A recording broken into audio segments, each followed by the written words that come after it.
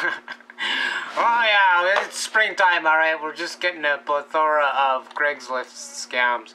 Well, yeah, of course I would give you my credit card number to verify who I am.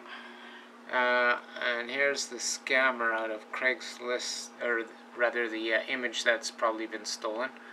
Out of Craigslist Calgary. Oh, we don't want to show you that one. That one's too racy. There's her face. So if anyone knows this person, get a hold of them, connect us up, and let her know that she's being implicated in a fraud scandal.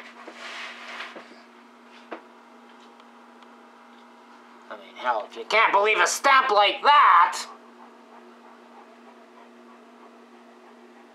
it's truly fucking pathetic. I don't know, I think a fair price would be 10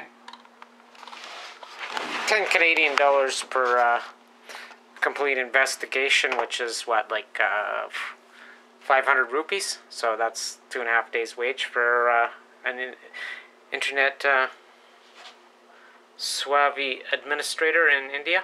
What do you think, guys? Put it down there, and we'll equip you with some real tools and create a fledgling industry out of this. A scam and shill bounty for the internet.